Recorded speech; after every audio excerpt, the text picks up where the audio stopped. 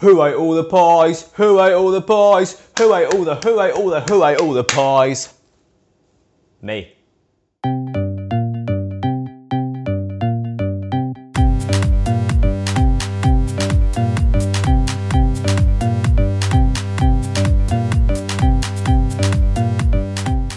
Plant-based face-off, holla! Guys, no surprise, it's pies this week on Plant-based face-off, and we have got a treat for you this week. 3 different fake meat pies. First off, Linda McCartney has hit us with the big vegetarian country pies. Now, if you look at the picture here, you can see she's gone with a bit of fake meat in there. It looks good on the picture, not gonna lie, she's done a good job. Next up, it is Pukka's Pukka pie. We all know about Pukka, and now they've done a vegan version of their minced steak and onion.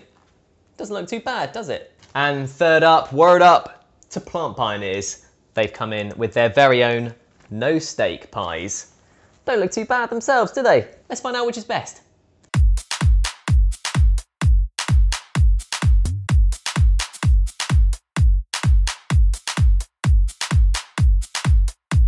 First up, it's Linda McCartney's vegetarian country pies. To cook it up, you whack a little bit of plant-based milk on top, just to give it that nice glaze. Keep it in the foil. It did rise a bit in the oven, and takes about half an hour to cook. But how does it taste? Oh, it smells just like a gravy you get in meat pies. The pastry is just normal. The contents could do with a bit of work, if I'm brutally honest. It smells spot on, but there's not the taste to back up the smell. And I'm all about taste that backs up the smell.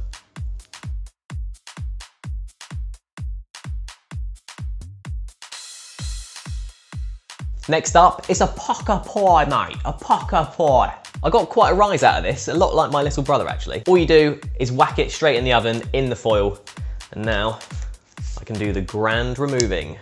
Bit of spillage in the village there. Pukka are thorough, aren't they? They've put their own logo embossed in the casing. Nice. It's good. It's a strong pastry. It's just like normal. On the inside, there is a bit more of a flavour, but still, it's not right. It's not the same. It's not the sort of meaty, even the gravy doesn't taste just like a normal meat pie, which is a bit disappointing.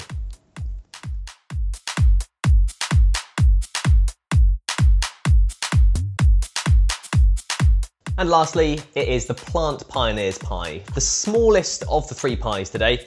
Again, with this one, you just whack it in its casing. Now on the outside, the pastry in the bottom does look a bit anemic, if I'm honest. Great crunch to the top of the pie though, and very, very gravy-y. Now this is being called the no steak pie. So I think it's trying to say that it's like steak, but it ain't steak. But the bits actually inside the pie look more like they're imitating chicken, to be honest. The pastry on this, it's all good. Again, all 3 have nailed the pastry, no dramas. Even though it's not really like steak, the gravy or the sauce in here is just that bit nicer. Again, not groundbreaking. I haven't been madly impressed by any of these.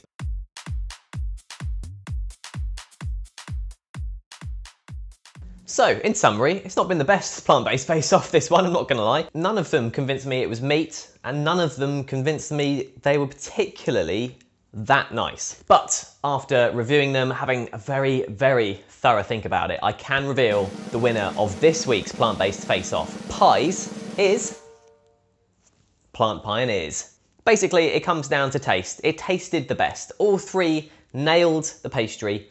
All 3 looked vaguely like meat, but what was good about the Plant Pioneers was you had actual chunks, thick chunks of fake meat, whether it was like steak or not, irrelevant at this point. It also had quite thick chunks of onion, unlike the other 2. There was more of the sort of gravy sauce in there. It was the best of the 3.